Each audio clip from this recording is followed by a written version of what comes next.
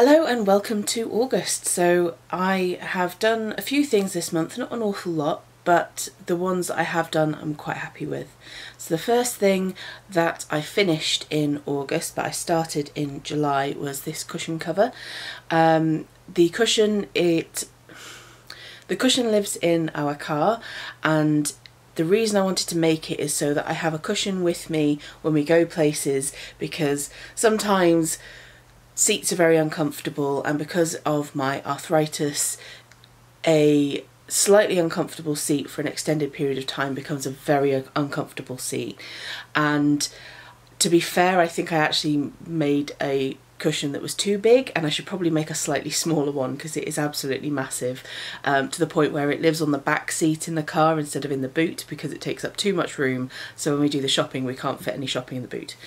I really like how it turned out. It looks really nice, but I think it might just be a little bit too big for a travelling cushion, so I might make another cushion at some point in the future. The next thing I started but I've not finished yet, and it's like a short raglan cardigan. I've gotten over the kind of the awkward bit of the actual increases and the arms and things like that, and I'm just at the body portion, and it's slow going because it's just knitting one way and purling the other, so it is taking a bit of a while, but it's my at work knitting project, so I can do it on my breaks and stuff.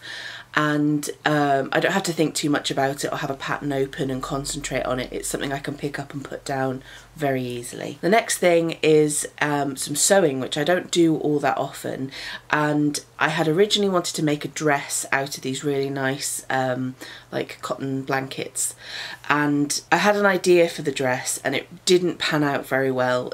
Because I'm not using a pattern, I was making it, not making it up as I go along, but like planning it out without a pattern and just using like the measurements of my body, and it didn't quite work out how I'd wanted it to.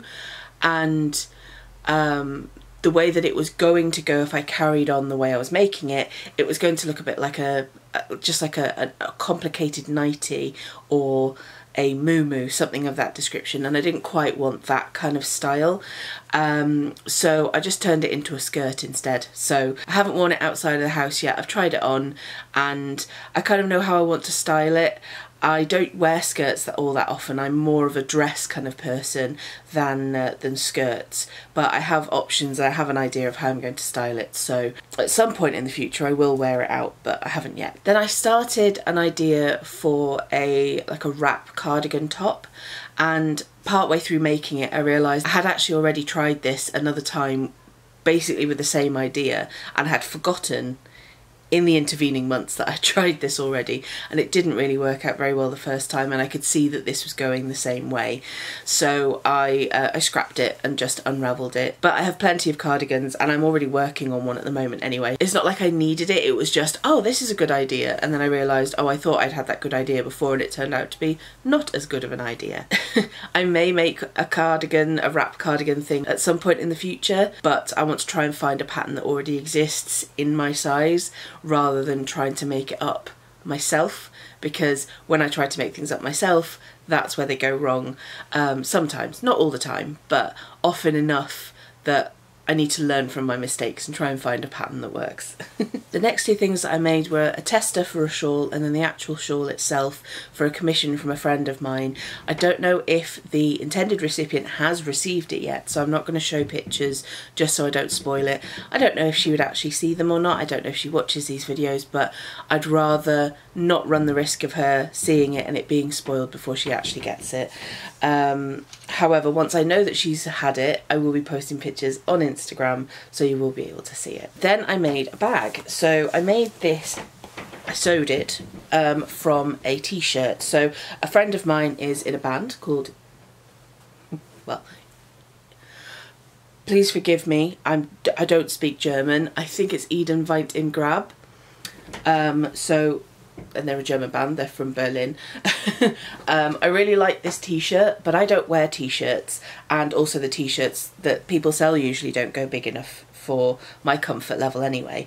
But I do like making bags, and I like making things in general, as you probably know watching these videos.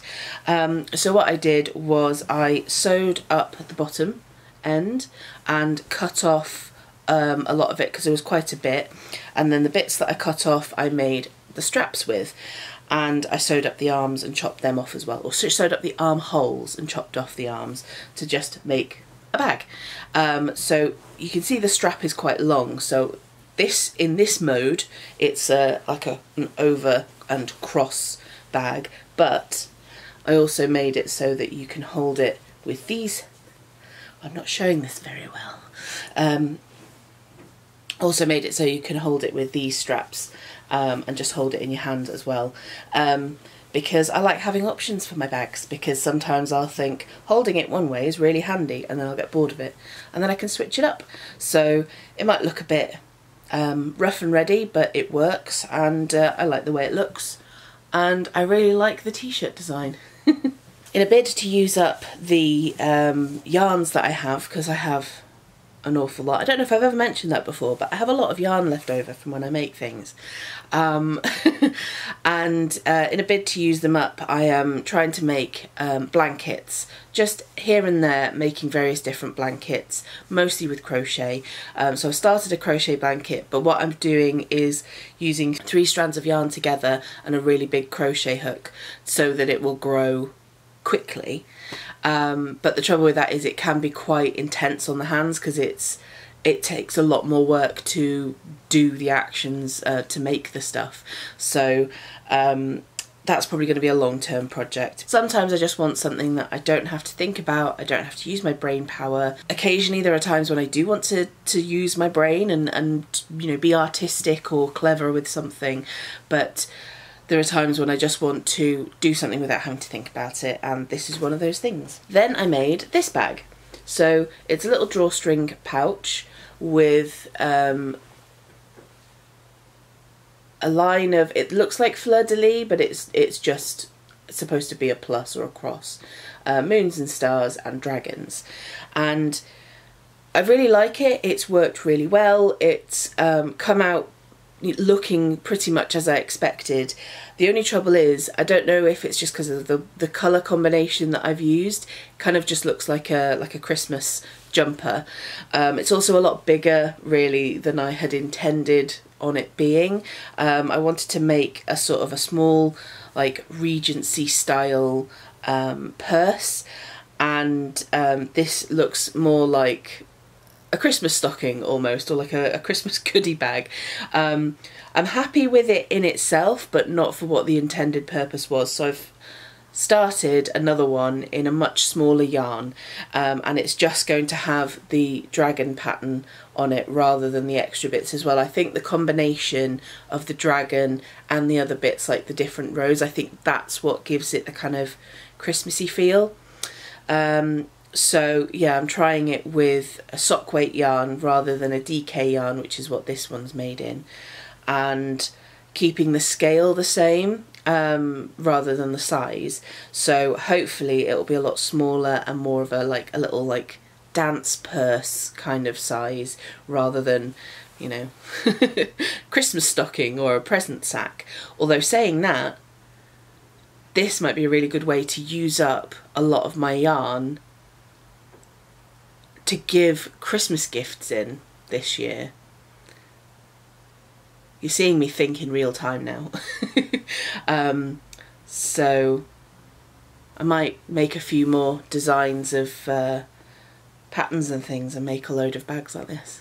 There we go, that'll keep me busy. And I think, yeah, that's it for August. The only thing I have left that I really want to talk about is in November I'm going to shave all of my hair off. I've been growing it since November 2021 when I last shaved it all off, and I'm shaving it off in aid of Macmillan Cancer Support. There is a link to my Just Giving page down below. The hair itself will be donated to the Little Princess Trust, and I'll also be making a donation using my own money to Little Princess Trust to help them fund the work that they do, as well as give them my hair to make the wigs that they make. I'll also put links to both Macmillan and Little Princess Trust in the description in case you don't know what they do. Rather than me explaining, they can do a much better job of explaining that. I'll put links to their websites down below. If you can donate, I would really appreciate anything, you know, even if it's just a quid. Every donation is helpful. I'll be adding my own money into that, as well as the donation to Little Princess Trust.